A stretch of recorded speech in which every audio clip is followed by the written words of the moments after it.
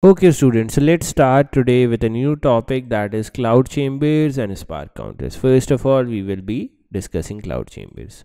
So, cloud chambers are used to detect alpha particles. Cloud chambers are used to detect alpha particles. Okay, so what are the more important things in a cloud chamber? Let's see that.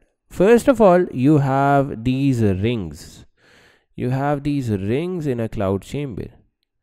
They are soaked in alcohol and they emit alcohol vapors. They are soaked in alcohol and they emit alcohol vapors. Secondly, you have a lamp and a plastic lid that enables you to see what is happening inside the chamber. In a cloud chamber, you have a lamp and a plastic lid that enables you to see what is happening inside the cloud chamber. Perfect. You also have this dry ice here. To maintain lower temperatures in the chamber. You also have dry ice here to maintain lower temperatures in the chamber. Okay. And then lastly, you have a radioactive source here that is emitting alpha particles. Perfect. So what happens inside a cloud chamber? Let's see that. Okay, so basically alcohol vapors are initially emitted by these rings. Perfect. Alcohol vapors are emitted by these rings. Due to the lower temperature in the chamber, these alcohol vapors get converted into what? These alcohol vapors get converted into alcohol droplets.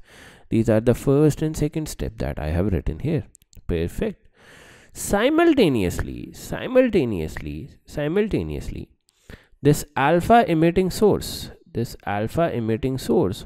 would have ionized the air around it.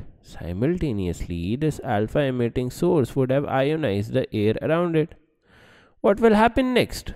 This ionized air will attract the alcohol vapors.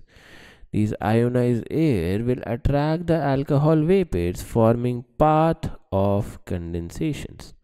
This is what I have written here. Alpha particles ionize the surrounding air.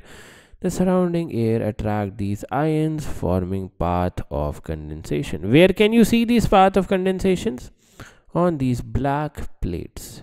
You can see these paths of condensation on these black plates. Now, if the source contains alpha particles, you will have thick, short tracks that curl in one direction. If the source is emitting alpha particles, you will have thick, short tracks of path of condensation.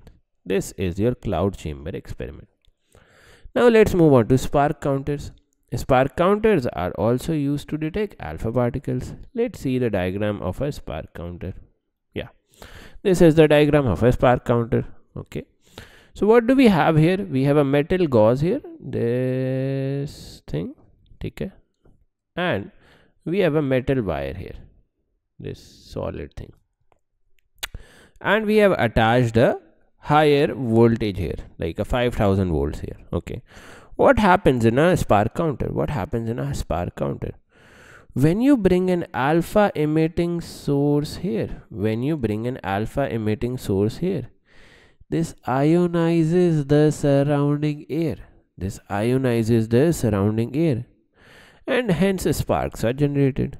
So spark counter is really easy. You set up a wire gauze and apply a higher voltage across it, and then bring an alpha source close to it. Alpha source will ionize the air around it. As it ionizes the air around it, sparks will generate. Now, why are sparks generated actually? If the examiners ask you why are sparks generated, sparks are generated because the charged air molecules or the ionized air molecules collide with each other. Simple as that. This was a new topic added in your syllabus. Spark counters, cloud chambers. The notes are also given in the description.